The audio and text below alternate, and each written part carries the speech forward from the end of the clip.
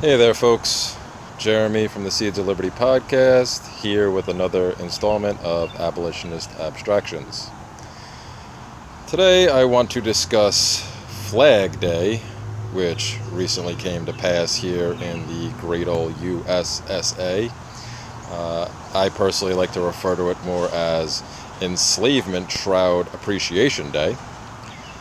I had actually wanted to shoot this video on Enslavement Shroud Appreciation Day, but as life has a habit of doing, it got in the way of my activism. But better late than never, as I like to say. So, leading up to, during, and even a little after the holiday known as Flag Day, many a statist pull out their flags, wave them proudly, and get very angry when anybody has anything negative to say about the shroud that they like to wave above their heads or at their sides or wherever it is. Now, it's very easy to rustle the jimmies of a statist by saying something negative about the flag, threatening to burn a flag, or desecrate a flag in some manner. But this discussion really is not about the flag itself, but more about property rights. Because when it comes down to it, if you are somebody who chooses to burn a flag or desecrate a flag or do whatever you want to a flag that you have purchased with your own money, it is your property. You can do with it as you see fit, as long as you are not harming anyone else in the process. As long as you are not committing aggression against another, it's your property. Do with it what you want. But far too many flag worshippers do not recognize this.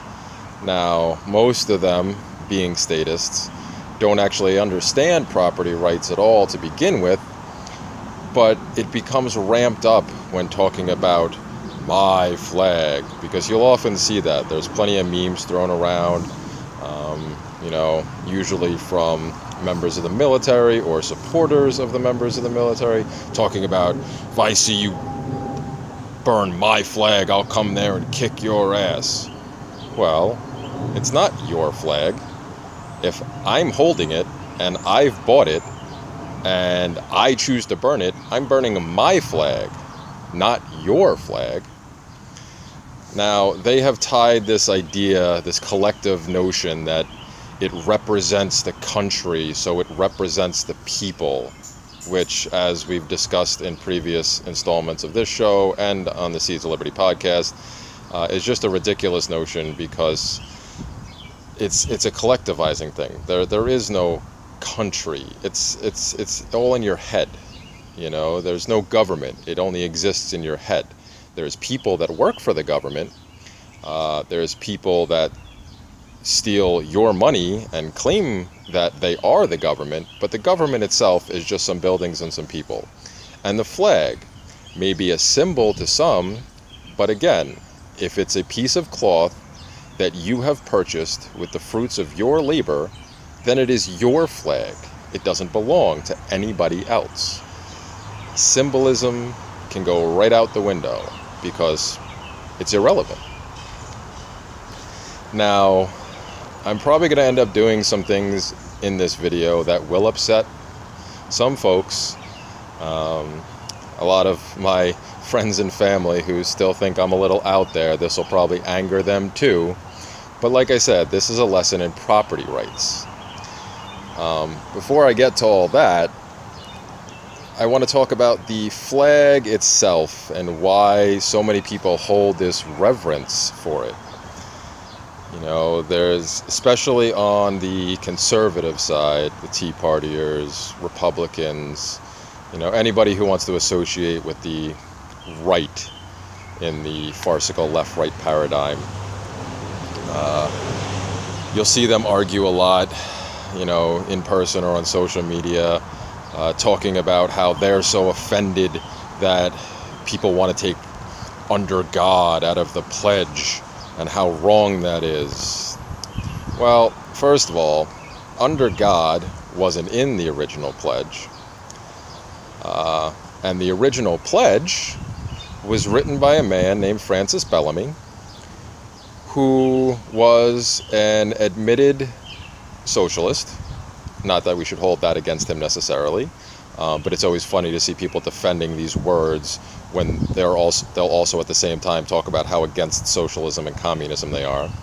But he was a Christian. I've seen Baptists too, but mostly I've seen Christians. So he was a Christian socialist who went to work for another man whose sole purpose was to sell more flags because he sold flags. So this man's son and Francis Bellamy got together, and Bellamy wrote the Pledge of Allegiance, and the goal was to sell this to the schools, and they wanted to get one of their flags in every school in the country at the time. So they created this pledge and marketed it, and it worked. Orders and orders and orders of these flags were made for just about every school in the country. And shortly thereafter, the children in these schools were required to say this pledge at the beginning of their day while standing facing the flag. And you can search the internet and you'll find plenty of pictures before World War II where their hands weren't over their hearts. They were saluting it in the Nazi style. Well, what became the Nazi style. That's how they saluted the flag. And this, of course, was finally wiped out after World War II because, well, we couldn't have the masses knowing that this really was a fascistic, communist, socialist state in the making. So we couldn't have any ties to that. So we had to get rid of that, and then the action became the hand over the heart instead. But in either case, the entire purpose of the pledge originally was to literally sell more flags. But like I said, it was put into all the schools. This became commonplace. I know myself when I was in school, way back when, we were required to say the pledge at the beginning of the day. And when you break it down, it's very disturbing because you have children as young as, kindergartners, first graders. I think first grade was the first time I did it. I was only 6 years old at the time.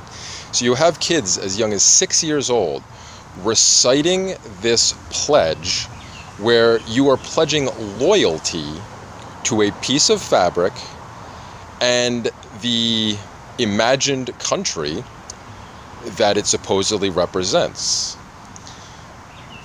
Children of that age have no idea what they're saying.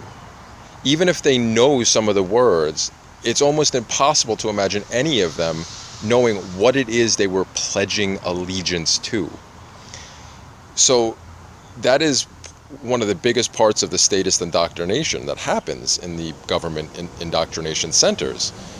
You teach kids to respect this flag and you're pledging allegiance to it, and if anybody refuses to do so, they're open to ridicule and question, and they must be anti-American. When you beat this type of rhetoric into a young child's mind, it can cause almost irreversible harm. And that can be seen at the older and older generations of Americans that are still hardcore statists because that indoctrination never left them. The other funny thing, well, not really funny, but if I don't laugh about it, I may cry, is that any discussion of damaging a flag or treating a flag with anything other than reverence is an atrocity and should be punished by law. And up until I think it was 1989 or 1990, it actually was. The federal code for the flag on the books was any desecration of a flag was punishable by certain measures by the federal government. And a lot of people still point to that and say, "Oh, you're desecrating the flag. How dare you?" Even though the benevolent rulers in the SCOTUS actually struck down that back in, I think it was 1990, saying that people cannot be punished for burning flags or treating flags. They didn't really come out and say it as effectively as it should have been, but they, in essence, were protecting property rights. One of the few times they actually get something right. But these days, 25 years later, people still mimic that and repeat that rhetoric of "you're desecrating the flag," all without a bit of irony. Because on the same token, when you tell people like that you believe statism itself is a religion, and they say that's horrible, that's ridiculous, how could it possibly be? Well, look at the word desecrate. What does desecrate mean? According to Webster's, still one of the most popular dictionaries in the world, to desecrate something is to harm or destroy a holy object. Holy? Yes, holy. So the flag was considered a holy object. You don't get more religious than that. So people are extremely confused about property rights, about what it is they're worshiping, what it is they were taught to worship, well, what it was they were indoctrinated to worship, and what all this means. And they all will get their panties in a wad if you do anything to disrespect their flag. Now, I'm going to now show some of my property that was purchased from me combining my time, intellect, and labor to acquire money for services rendered. And then I went ahead and purchased these items while I was still a minarchist and still believed in this whole silly notion of government. So these are my property. I purchased them. So I'm going to show these to you now. And here we have one of them. Here we have another. This is as I was getting closer to anarchism, which to me is even funnier because this is one of those 3%er flags where most of the 3%ers out there claim to hate the government now, but still want to get back to a point of constitutionality, and they still respect the laws. They may not agree with all the laws, but the ideas of laws in general they respect. But that's funny to me because part of desecrating the flag is changing it in this manner. Just like wearing it is also used to be against the code, which is funny because you'll often see conservative types wearing flag shirts, flag bandanas, flag bathing suits. I've even seen flag underwear, but that goes completely over their head when they berate you for daring to step on a flag, but they have no problem wearing flag boxer shorts that is literally wiping their ass with the flag all day long. And somehow that just goes right past them.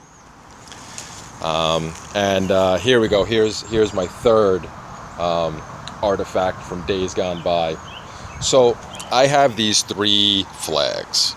Again, purchased with my money, kept in my house, and they are mine. They are not your flag. Whatever it symbolizes to you is irrelevant because it's still my property. Now, as you will notice, they are all spread out on the ground, which, again, for most flag worshippers, this is a big no-no. Never want to do that. But again, my property.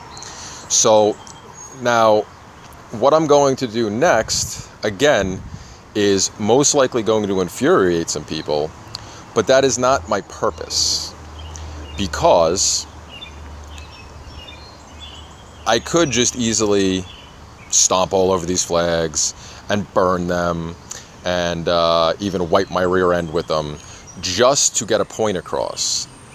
But that's not what I'm trying, that's not exactly what I'm trying to do. I am trying to drive home a point, but a lot of these flag worshipers who I interact with, on a regular basis, and these discussions come up, a lot of them will say that burning a flag or stepping on a flag or in any way desecrating flag, what do you think you're doing? Do you really think that's making a point? Do you really think the government's going to listen? Do you really think that has any impact on the government?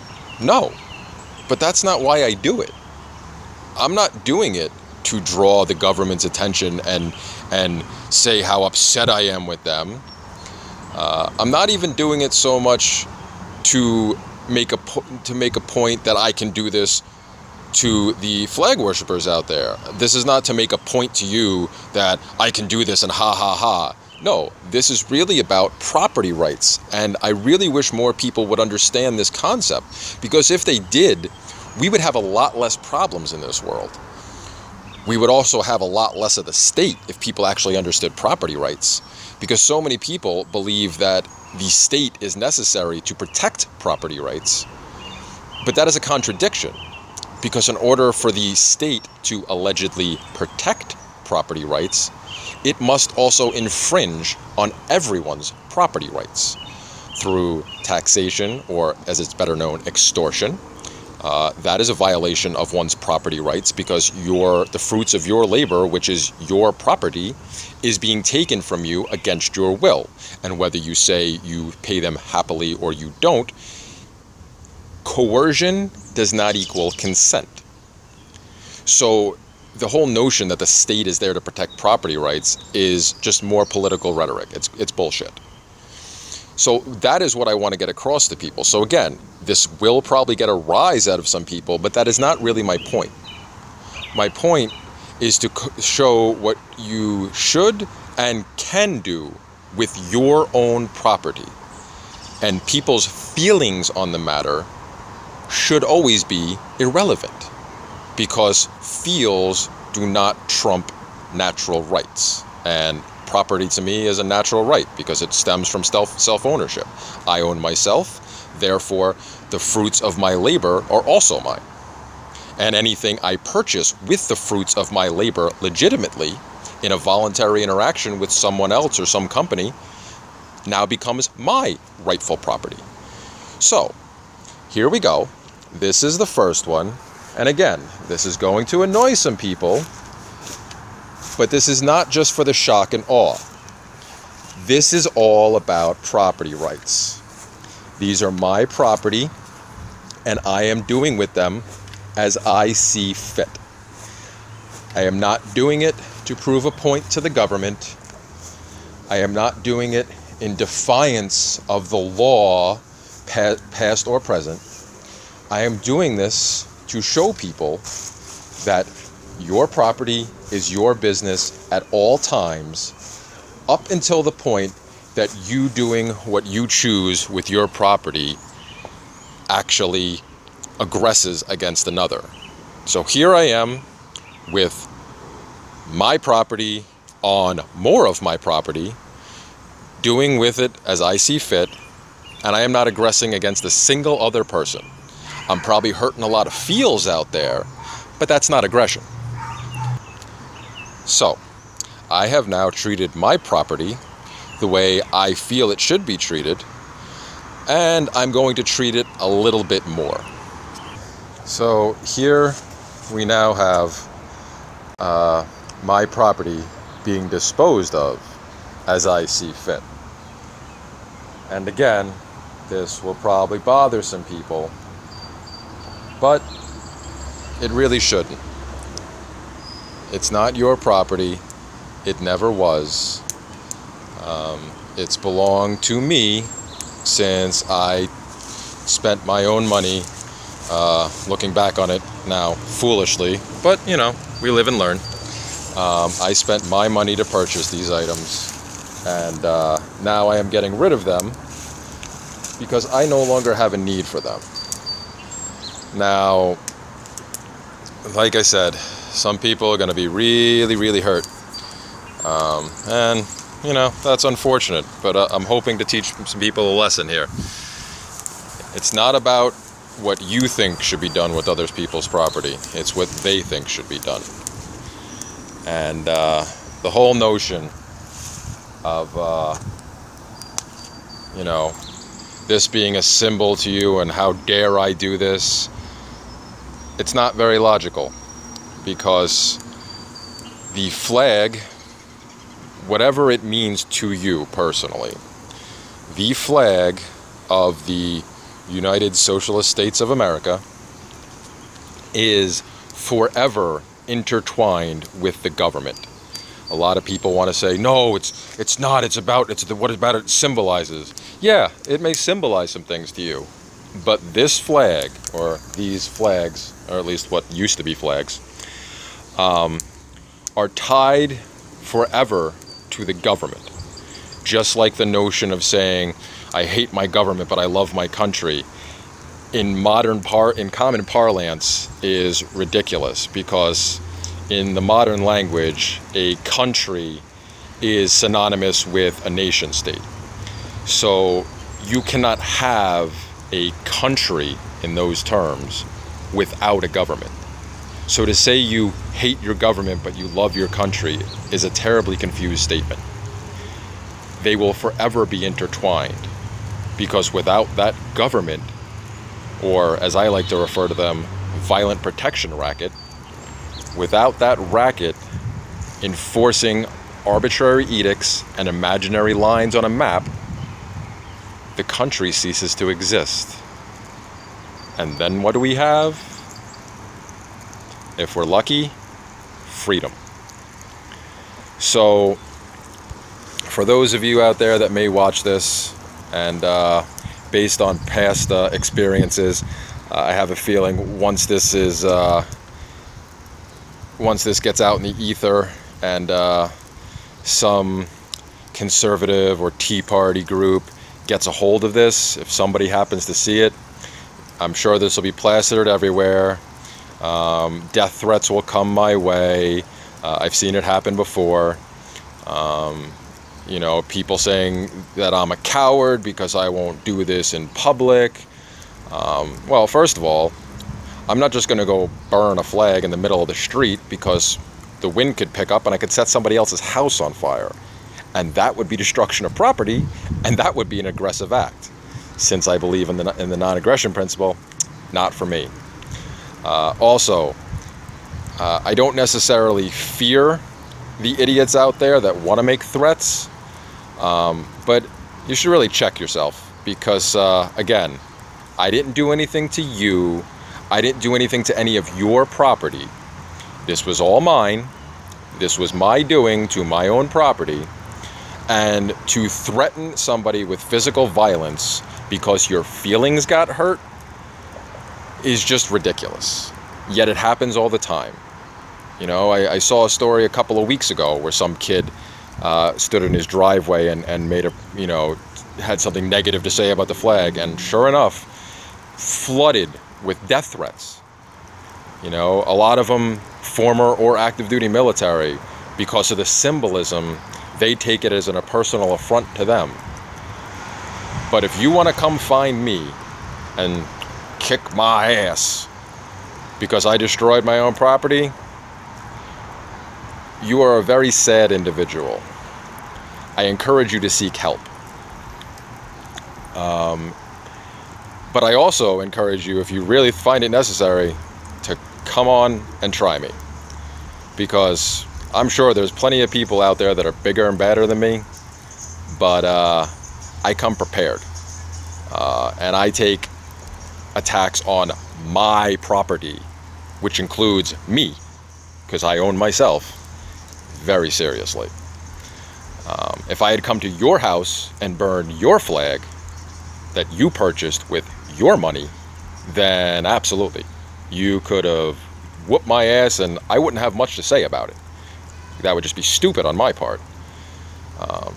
But for all of you out there that may see this and get visibly disturbed when you see somebody taking actions such as this, get a clue. Seriously. It wasn't yours. It never belonged to you. Symbols are symbols, but property trumps that. So, again, I wish I had actually been able to get this put together on Flag Day, but a couple days late is better than nothing.